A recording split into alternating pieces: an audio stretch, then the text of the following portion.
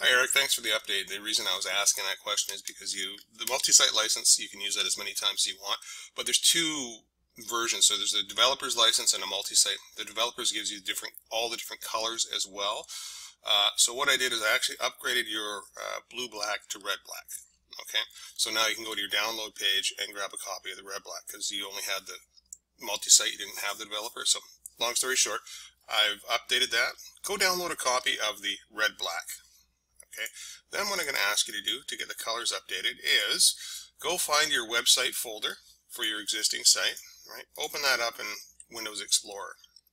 Then extract the copy that you've downloaded, open that up, get into the website as well.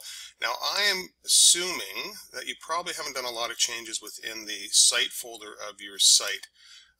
If you've made any changes to the themed images in the backgrounds or the placeholders, then what you could do is just go in and grab the styles and the graphics folder and move it from within the site to the site. But the quick and easy update for doing a color change like this, just grab the site folder from your new red-black and copy that into the blue-black that you have already, like so. Or sorry, don't copy it into the site folder, copy it into the root folder to overwrite the existing files. And there you go. All the graphics and all the style sheets will be moved over, and now you have a red-black.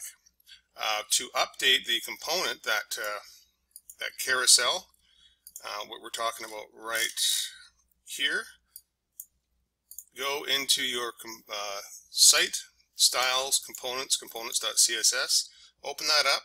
I go down to line 599, and there's the color right there. It's originally white, so you can change that to whatever. I'm going to suggest maybe black, 000000, 6 zeros, and that'll darken it up for you.